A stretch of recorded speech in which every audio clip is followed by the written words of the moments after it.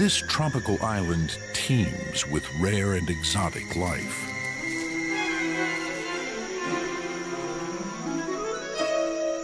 It's a place where apes live in the trees. Snakes fall from the sky, and lizards fly. The place is an Eden called Borneo.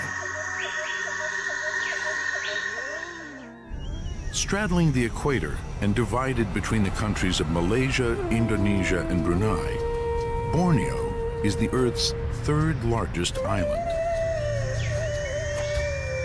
The warm morning mist that shrouds Borneo's rainforests conceals a stunning wealth of life.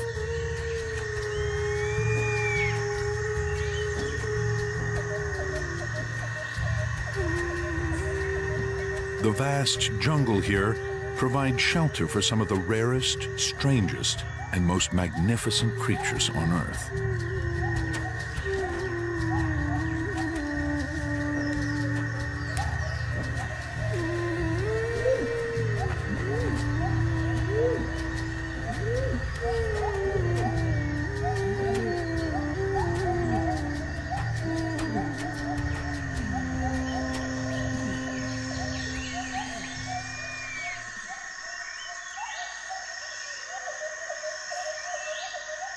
This island is both rich and fragile, a self-contained world of surprises and transformations.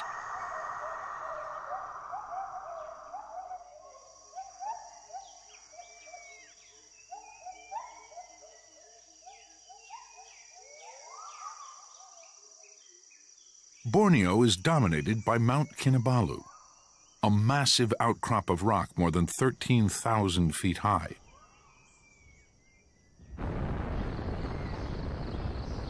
The forests on the slopes of Kinabalu are on a giant scale too. Many of the tallest rainforest trees in the world are found here. Massive buttresses keep the whole structure stable. With all the energy focused upwards, the trees grow to heights of more than 200 feet.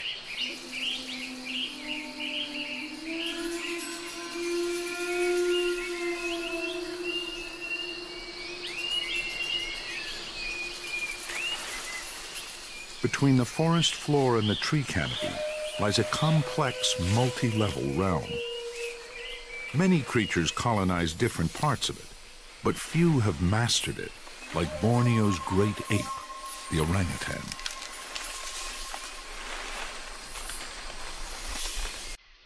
In time, this baby will acquire the strengths and skills of the adult male, but orangs develop slowly, and he still has a long way to go.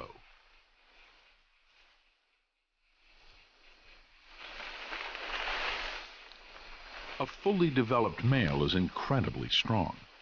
Where they flourish, they're undisputed kings of the canopy. But they're also one of the rarest apes, found only on Borneo and neighboring Sumatra.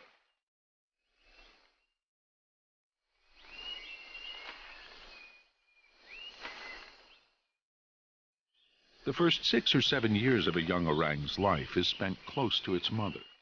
From there, it can safely explore its surroundings and get to know its neighbors.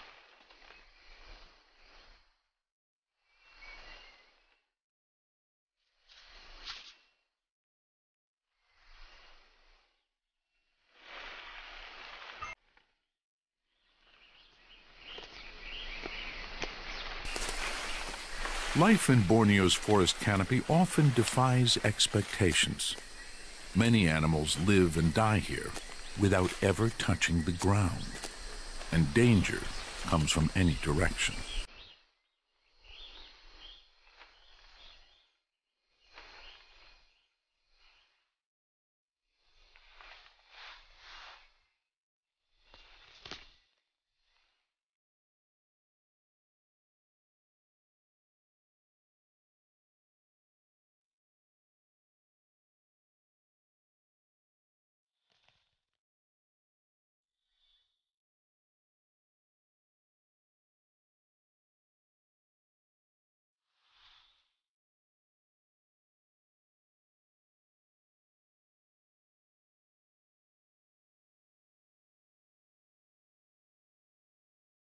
With the snake on his trail, the lizard keeps moving.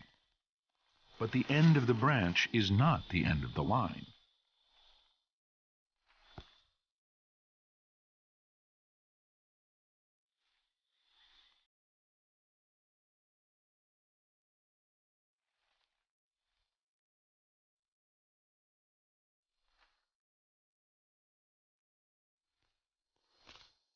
By fanning out the skin attached to its rib cage, the lizard can fly between trees.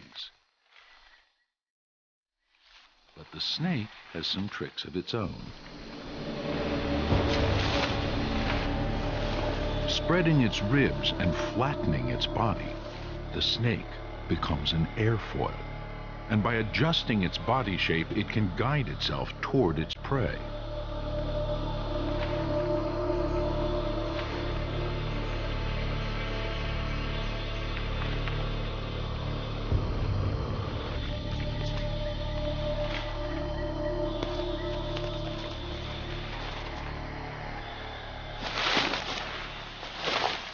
In this hunt, the snake is outmaneuvered.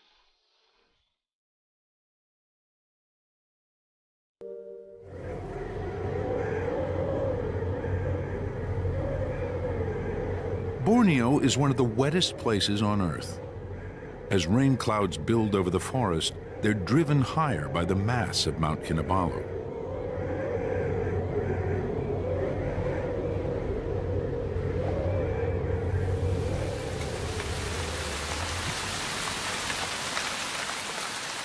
The constant rain washes the top of Kinabalu clean of soil. When the first rain strikes the hot granite, it's driven off as steam.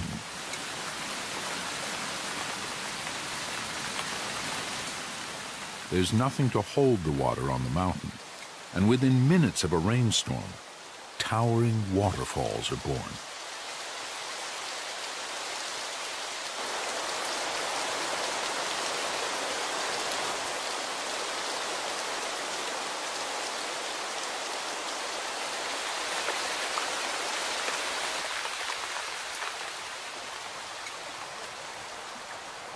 Some parts of Borneo can receive more than 15 feet of rain in a single year.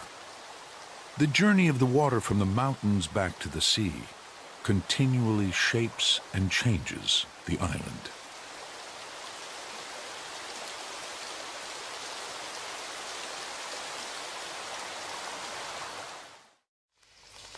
South of Mount Kinabalu, in Gunung Mulu National Park, the flow of water over millions of years has carved out one of the largest cave systems on Earth.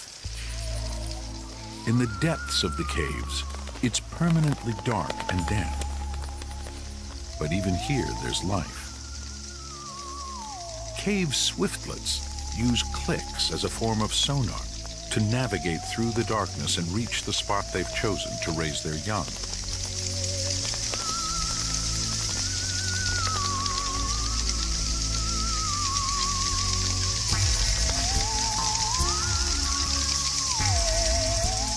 The nest site is high on the cave's slippery walls, and with no building materials available, the swiftlets adapt to making their own, out of spit. The bird's saliva is perfect for sticking to the cave wall, and it dries rock hard on contact with the air. Even so, it may take 2 months of work before a pair has completed their nest and are ready to breed.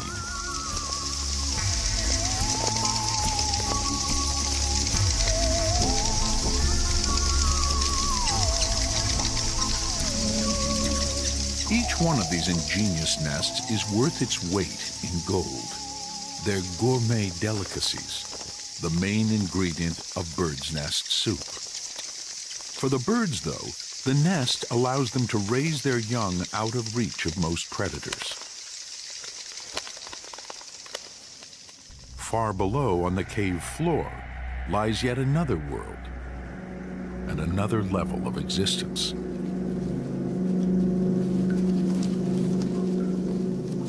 This is the domain of the cave's caretakers. Although nothing grows here, the resident cockroaches never go hungry. Dung from the swiftlets and from bats carpets the cave floor, providing a rich source of food for these scavengers. A swiftlet fatality provides an occasional feast, and down here, nothing goes to waste. Blood, bone, and feathers are all fuel to be consumed. The carcass is stripped down and recycled in a matter of hours.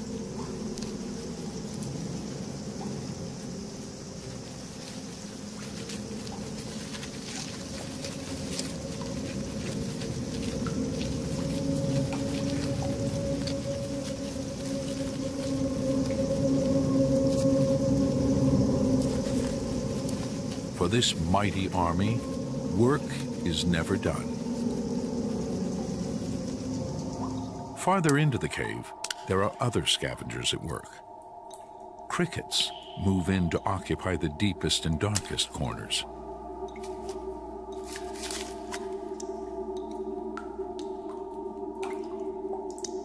To cope with the absence of light, they developed extra long feelers.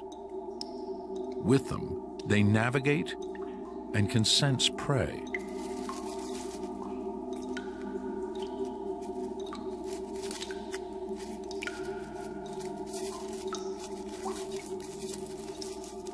Food might be swiftlet eggs or easier pickings, like a bat that strayed too far into the cave.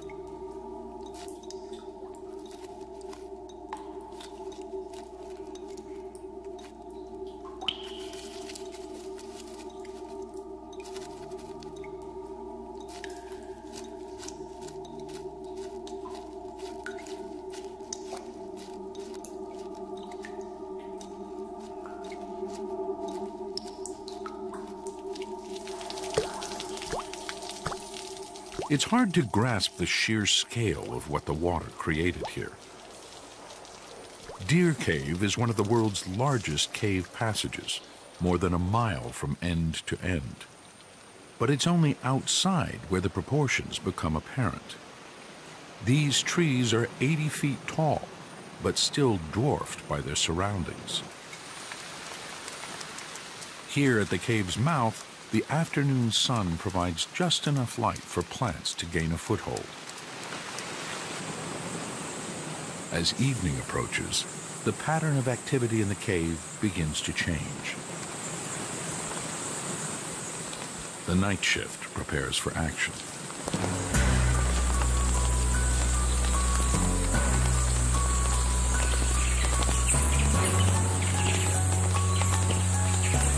The walls near the entrance are covered with wrinkle-lipped bats. By day, this is their dormitory and nursery, a place to rest and recharge for the night's work ahead.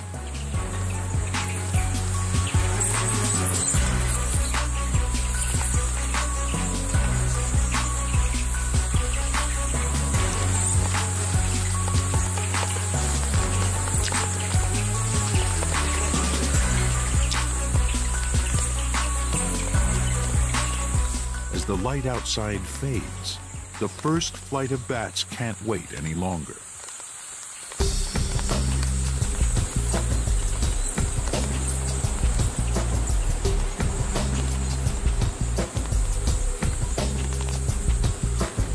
A few thousand leave the cave, which is enough to trigger the whole colony. With approximately 3 million bats here, it takes a full hour for them all to clear the cave.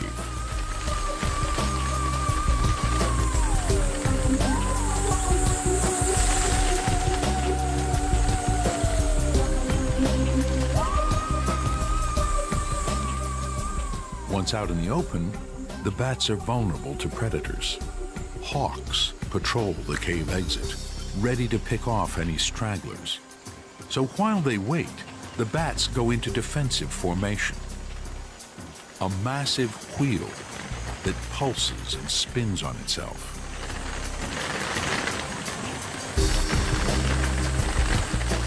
Eventually, the formation reaches a critical size, and at some hidden signal, the whole swarm unwinds itself and heads for the feeding grounds.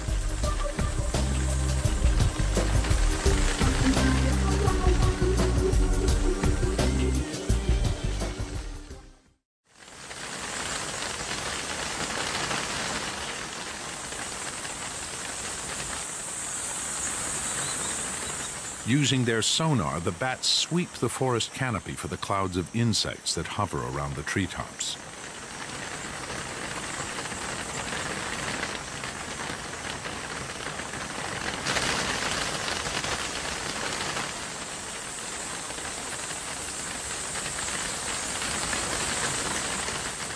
Meanwhile, a second wave prepares its hunt.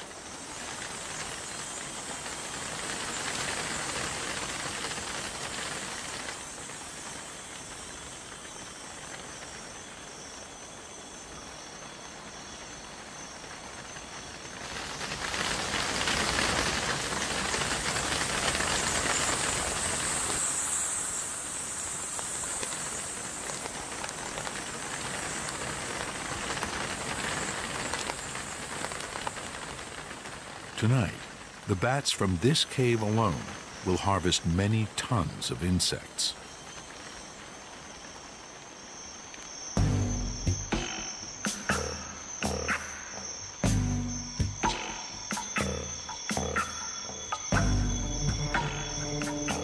As darkness falls, another cycle begins for the creatures of the forest. The moon is full, but little of its light filters to the ground.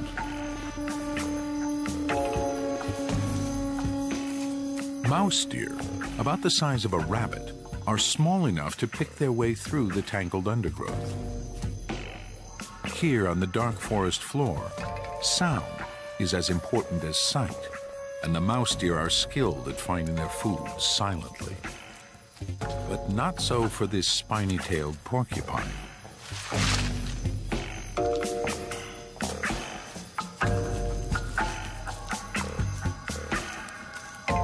His clumsy foraging broadcasts his position. And in the forest, you never know what else is listening.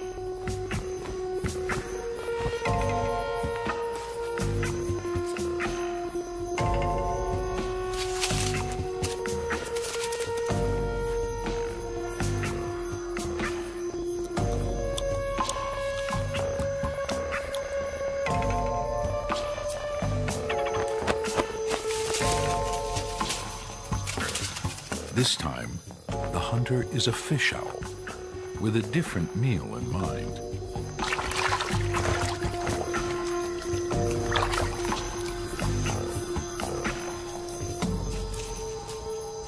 Safe for the moment, the foraging resumes.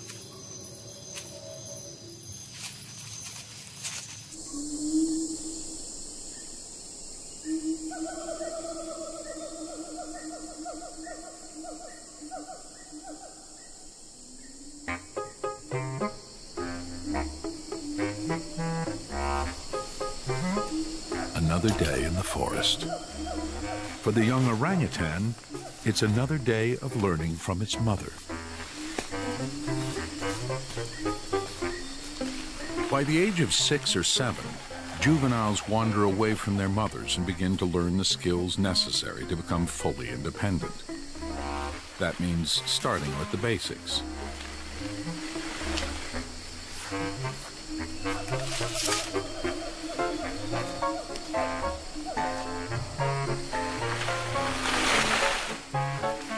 Orangs have an amazing grip, but they also need coordination. This youngster must learn to make 2 nests a day, a small one for the afternoon nap, and a larger one for nighttime. For orangs, these skills are essential, but that doesn't mean they come easily.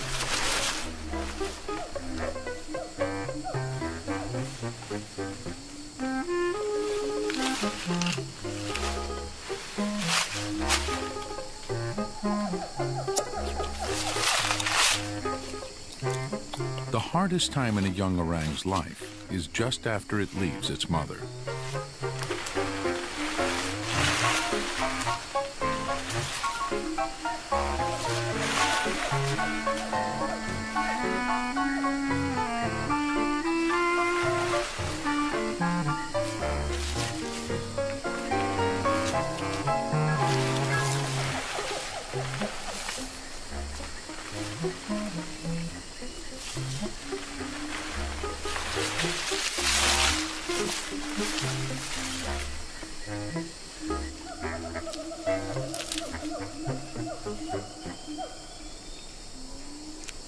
Learning to survive is a slow process, but persistence eventually pays off. This youngster discovers where there's something worth eating.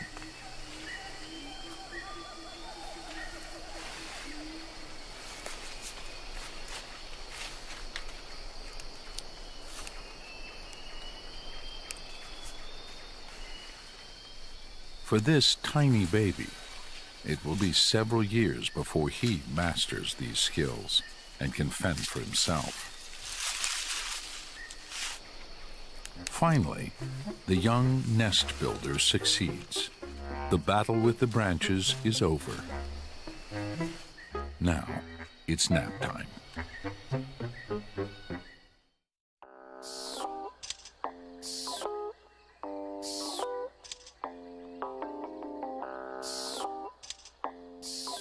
The rainforest is not an easy place for animals to live. Foliage is plentiful, but many of the leaves are too tough to eat.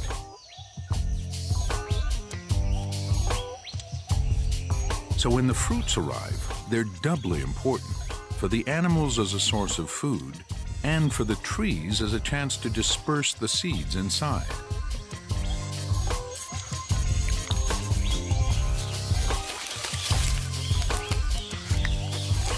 Each species of fruit tree is widely scattered across the forest. For the animals, being in the right place at the right time is everything. This Prevost's squirrel wins the prize.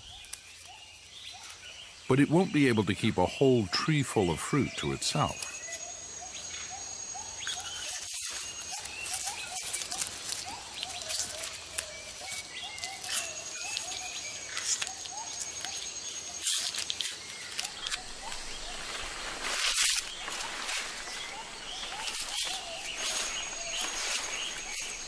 Once a rainforest tree is in fruit, it's open season for anything that can fly or climb to reach this bonanza. As soon as these figs are ripe, gibbons and other animals will harvest them, and within a couple of days, all will be gone, just as the tree intended.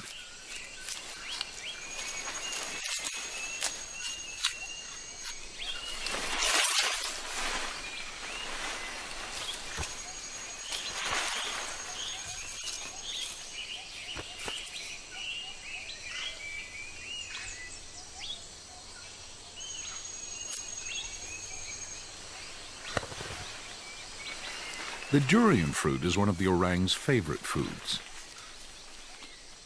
By carrying it away before settling down to eat, he helps spread the seeds inside away from their parent.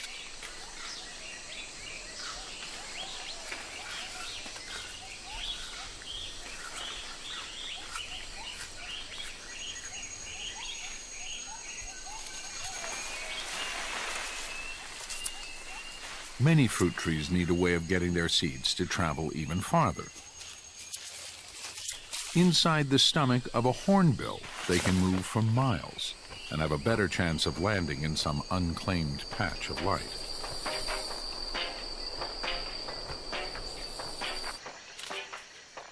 Even those seeds that fall short get a chance to travel because they taste good. The next stage of this seed's journey will be through the stomach of the forest's largest inhabitant.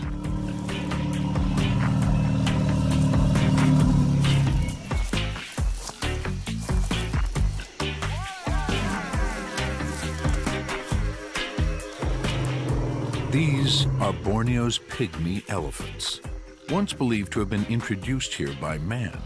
Recent research suggests that they are genetically distinct from other Asian elephants and may be indigenous to the island. Despite their bulk, they move almost silently through the undergrowth as they search for their favorite foods.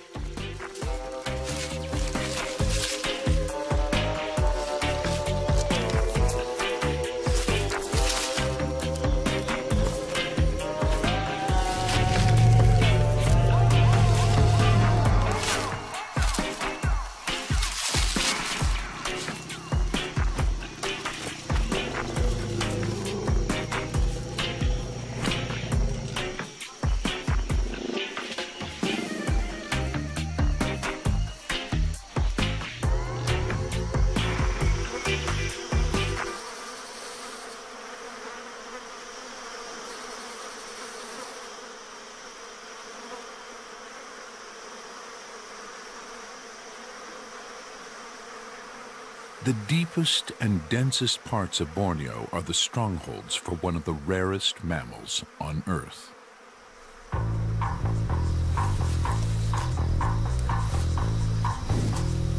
The Sumatran rhino. There may be only about 50 left in all of Borneo. The few survivors lead a solitary existence, each one ranging over a huge area of forest. As well as being loners, they're also creatures of habit. As they browse, they always follow the same large circular path. But it may be many months before this female retraces her steps. Living in such isolation, it's highly unlikely that she will find a mate by chance. So the rhinos communicate by leaving markers for each other.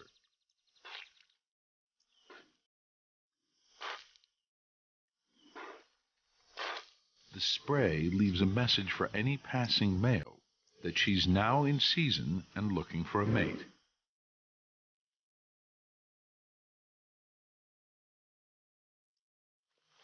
Much of a rhino's time, when not browsing, is spent in mud. A regular wallow is the best defense against biting insects.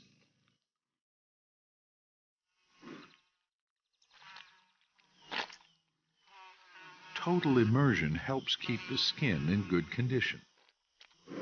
And in the heat of the day, a mud pool is the best place to rest.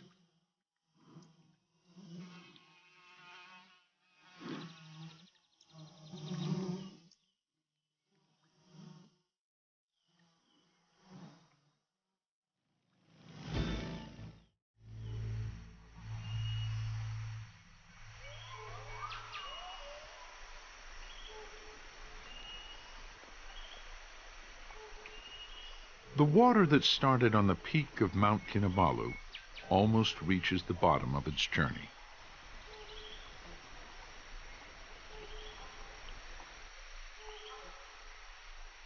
On its way down, it serves as an artery, carrying animals and plants, energy and food from one level to the next.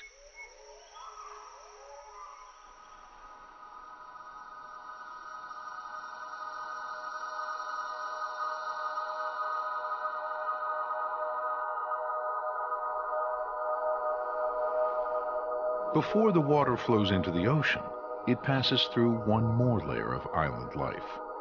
Here on Borneo's borders, land, fresh water, and salt sea come together to make mangrove swamps.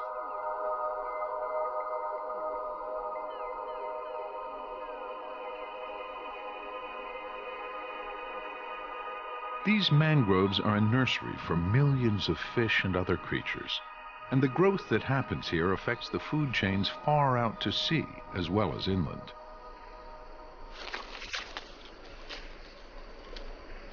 The proboscis monkeys that live in the swamps are unique to Borneo, and only a few thousand remain.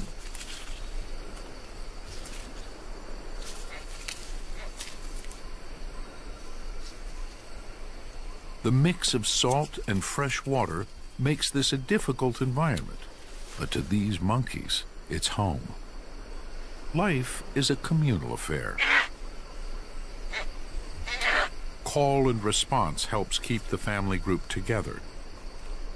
As the search for food takes them through the trees on the shoreline and along the mouth of the river.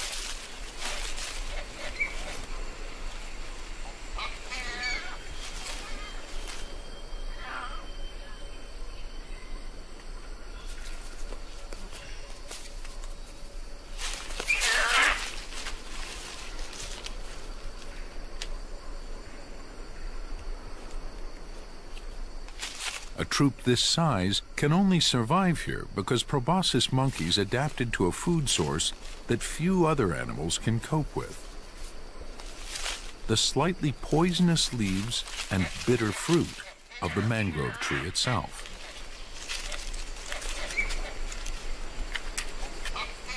The monkey is really a stomach on legs.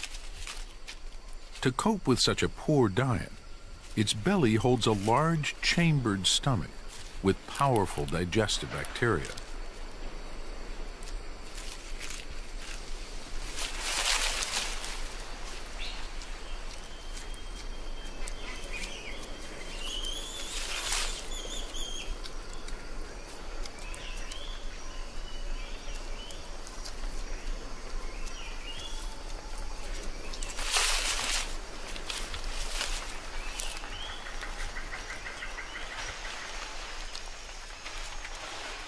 Silvered langur monkeys feed in this patch of swamp too.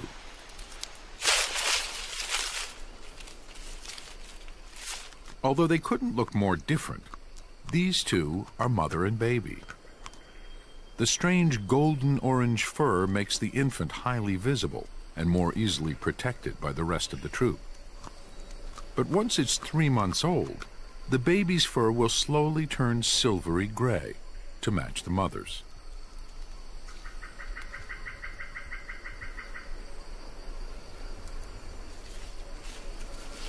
The adult's diet consists primarily of leaves, as well as fruits and flowers.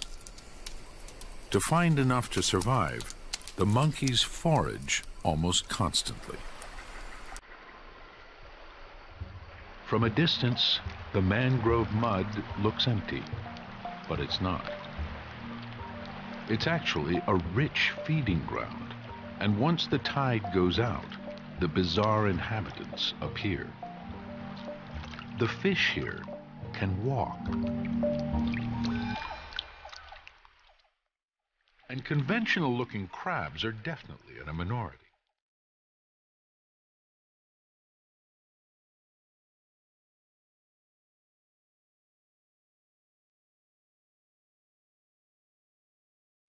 The male fiddler crab's overdeveloped claw is built to impress.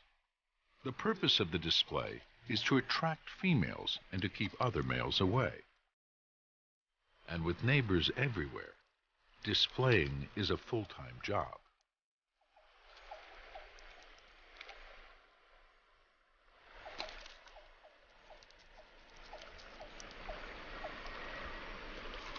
The mud skipper survives on land by breathing seawater stored in its gill chambers. Like its competitors, it's after the rich crop of algae suspended in the mud.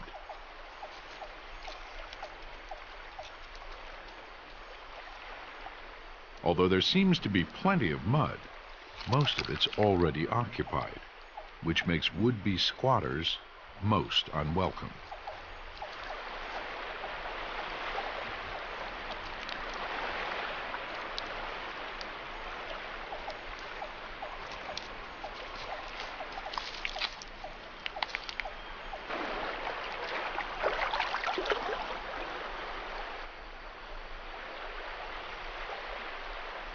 With each tide, the swamp's ingredients receive another stirring. And down at the water's edge, there's often something special on the menu.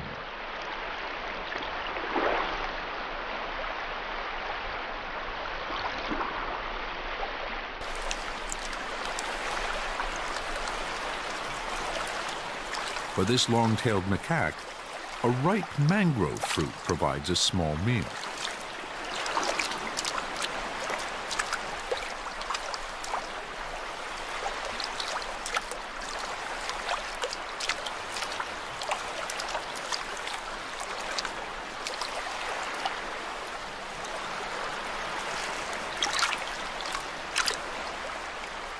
Macaques are not specialized feeders, and to survive in the swamp, they must travel widely to collect food.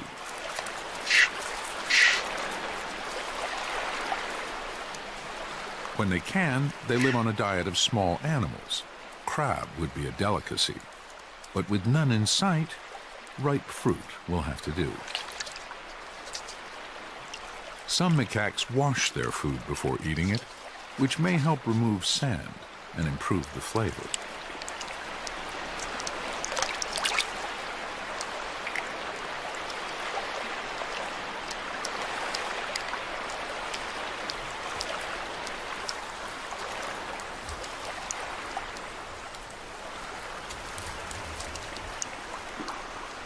For the mud dwellers, feeding time is over.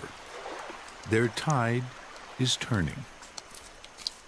As the crabs sense the water's approach, they know it's time to hole up at home.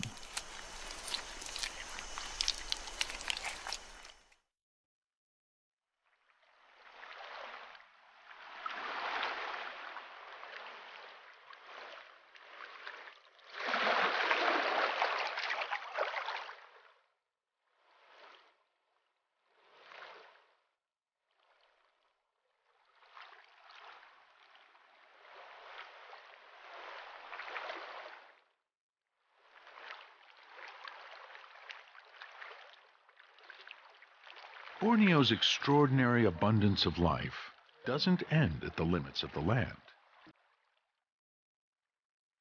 Just beyond its shoreline is the frontier of another world, as rich and complex as anything on the surface.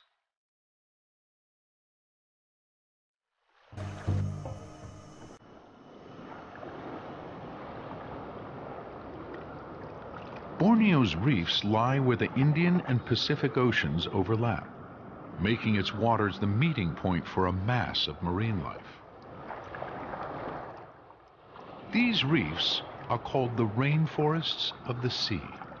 They're blessed with a huge variety of corals, which support a wealth of microorganisms and a hierarchy of fish to feed on them. But all of this abundance attracts attention. The reef is a magnet for predators. Ocean-going hunters like the barracuda are drawn to the reefs in large numbers.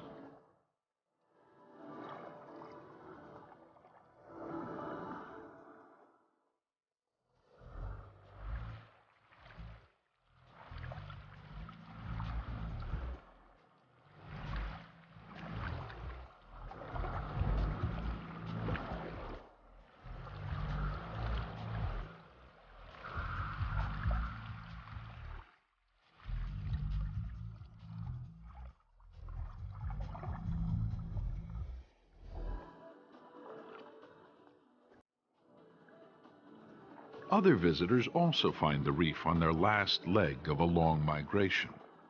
After as much as 25 years away, these turtles return to the island of their birth. Now ready to breed, they may have covered hundreds or even thousands of miles of ocean to reach the reef just below the beach where they were born.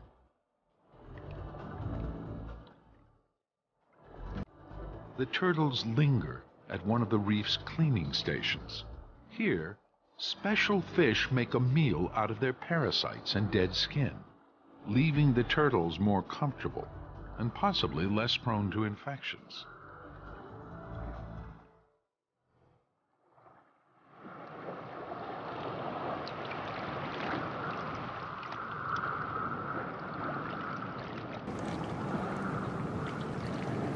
The pause gives the female turtles a chance to gather their strength for the last and most important part of their journey.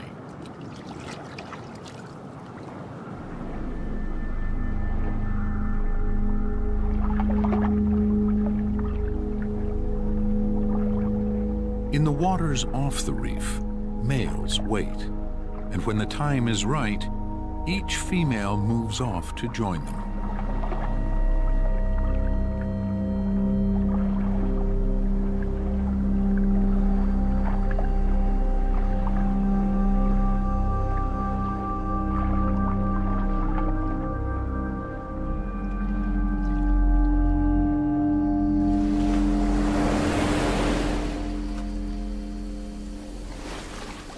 The turtle's breeding season lasts for several months, and the eggs laid at the start are now hatching.